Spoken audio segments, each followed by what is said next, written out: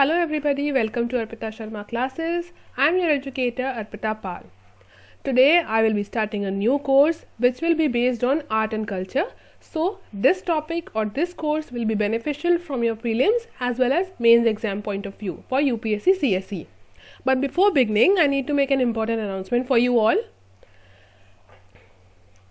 Unacademy Plus has launched new batches for your UPSC CSE preparation for 2021 and 2022. Now you can join the batches as per your own language preference, whether Hindi, English or bilingual. It will be a one-year batch wherein your entire UPSC CSE preparation will be handled by India's top educators, right from prelims till interview. Arpita Sharma ma'am is also taking entire history course right from ancient to modern on Unacademy batches which have started from 9th November. You can use the code SHARMA20 to get 10% discount on your subscription. Now you can subscribe and avail the benefits and ease your preparation. So do take the subscription fast. Now let's begin. So today we will be dealing with the prehistoric rock painting. So our topic for today will be the prehistoric rock paintings. That is the rock paintings which belong to the period before history, right? So prehistory part. Now अब pre history वाला portion या pre history का era कौन सा होता है? ऐसा era या ऐसा पीरियड जिसके लिए हमारे पास कोई रिटन रिकॉर्ड्स नहीं है. So you can define pre history as a period for which there are no written records. हमारे पास कोई रिटन रिकॉर्ड नहीं है.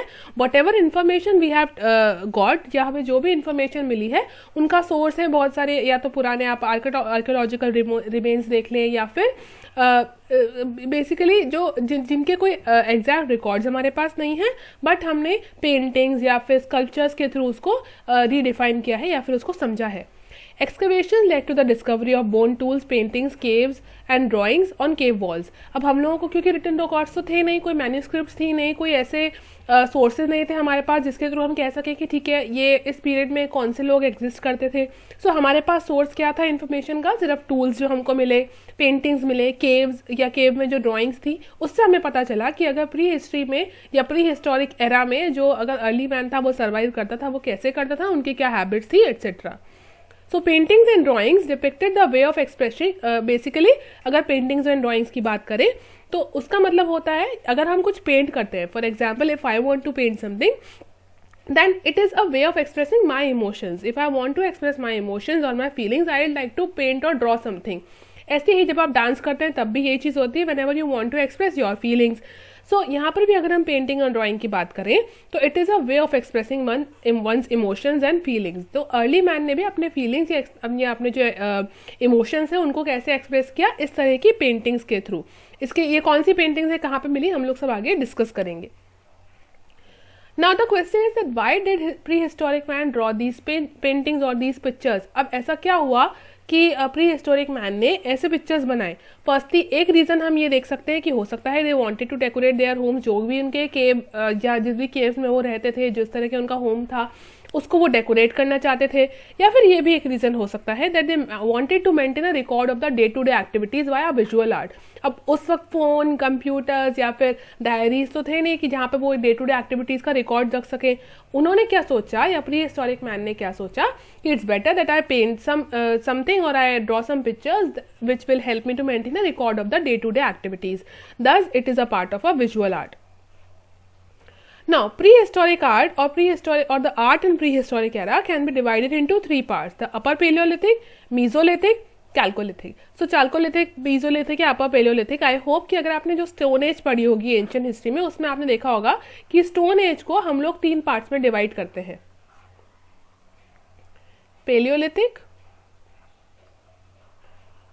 Mesolithic and Neolithic. Right, Paleo means old stone age, Meso means middle stone age and Neolithic means the new stone age. So Paleo itself, the word Paleo itself means old and Lithos means stone. So old stone age को अगर हम define करेंगे तो वो palaeolithic से करेंगे और middle stone age को मीजोलिथिक से करेंगे. पर अगर प्री हिस्टोरिक पेंटिंग्स की बात करें या प्री हिस्टोरिक आर्ट की बात करें, वो हमें सिर्फ तीन पार्ट्स में मिला है.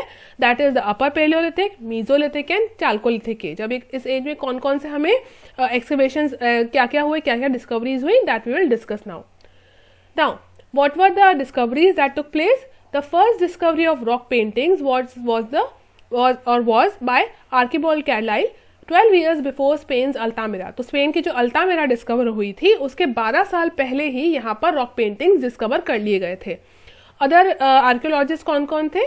जैसे कॉकबर्न, एंडरसन, मित्रा, घोष. तो there were Indian archaeologist as well as foreign archaeologist. तो आर्कियोलॉजिस्ट तो थे वो इंडियंस भी थे और फॉरेनर्स भी थे जिन्होंने इंडिया में एक्सकवेशंस किए. अब कहाँ कहाँ हम लोगों को ये प्री हिस्टोरिक आर्ट मिला है?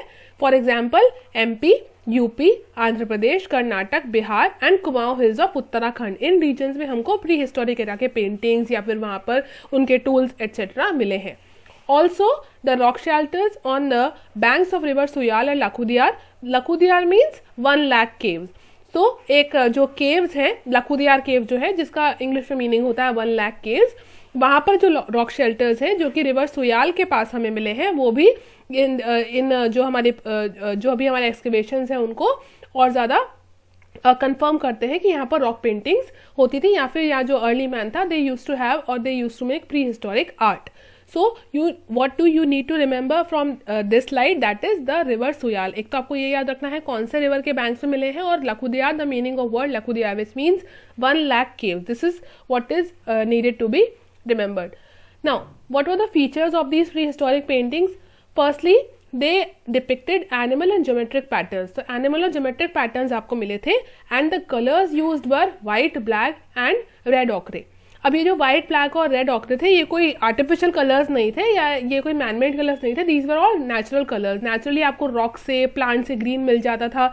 इस तरह से आपको अलग अलग जो नेचुरल चीजें थी उन्हीं से ये कलर्स मिले थे.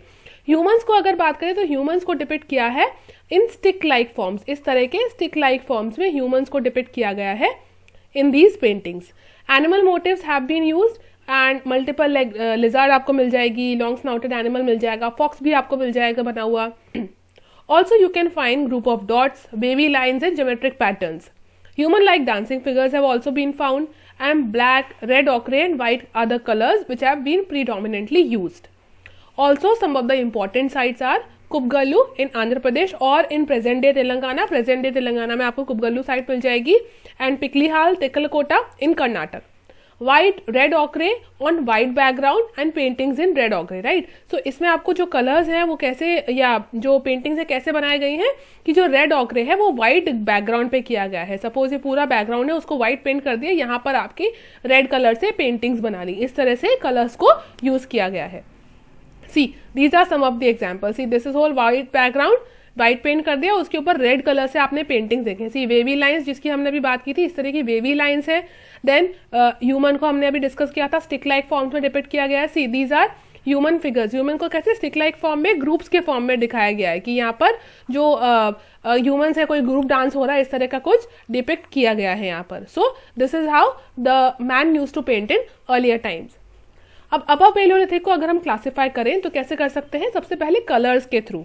अपर पेलियोलिथिक में आपको रेड और ग्रीन कलर्स प्रीडोमिनेंटली मिल जाएंगे. Linear drawings have been found और यहाँ पर क्या दिखाया गया है कि a man is hunting an animal और an animal is being hunted bye a man and eight times a man is also और an animal is also trying to Hunt human. इस तरह की यहाँ पे पेंटिंग्स दिखाई गई हैं. एंड अगर हंटर की बात करें, he has been depicted by the red colour, where as dancers की बात करें तो उनको ग्रीन कलर से दिखाया गया है. ये आप जरूर याद रखिएगा. हो सकता है कि आपके 1 लाइनर्स में या फिर प्रिलिमिनरी एग्जाम में आपसे क्वेश्चन पूछ लिया जाए कि हंटर्स को कौन से कलर से दिखाया गया था और डांसर्स को किस कलर से दिखाया गया था. सो dancers were depicted by green colour where as hunters bye red colour.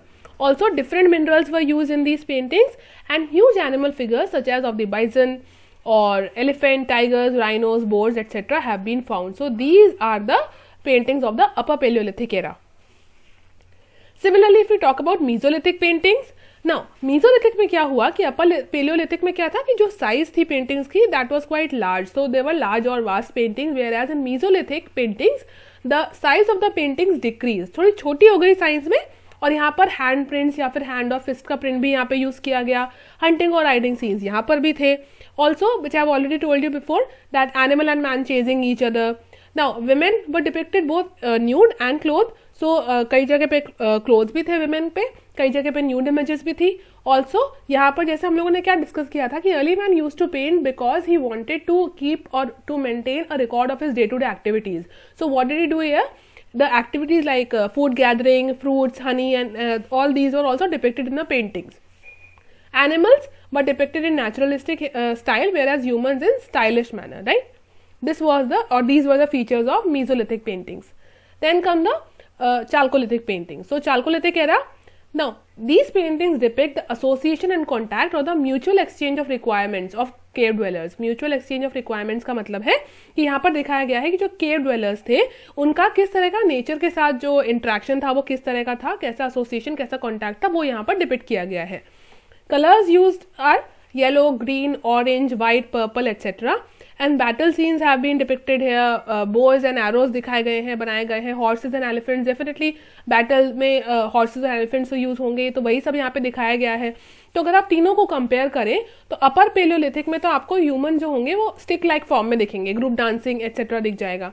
Mesolithic की अगर बात करें तो वहां पर थोड़ी सी जो साइज थी इमेजेस की वो थोड़ी सी डिक्रीज हो गई थी, और वहां पे animal chasing man, man chasing animal, इस तरह की इमेजेस भी थी वैसे. और ऐसे ही अगर चाल्कोलिथिक की बात करें तो यहाँ पे आपको बैटल सीन ज्यादा मिल जाएंगे, राइट. सो इस तरह से आप डिफ्रेंशिएट कर सकते हैं कि कौन कौन से एरा में हमें किस तरह के पेंटिंग्स मिले थे.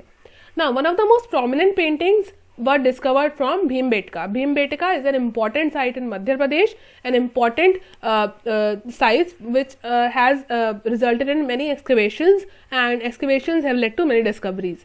It is also a UNESCO World Heritage Site, and the common colors used here were white and red. तो यहाँ पे white और red बहुत ज़्यादा यूज़ किया गया था. और जो स्टिकी सब्सटेंस जो कि जो पेंटिंग कई जगह पे ऐसे यूज़ किया था कि एक स्टिकी सब्सटेंस यूज़ किया था जो कि एनिमल फैट की थ्रू मिला था.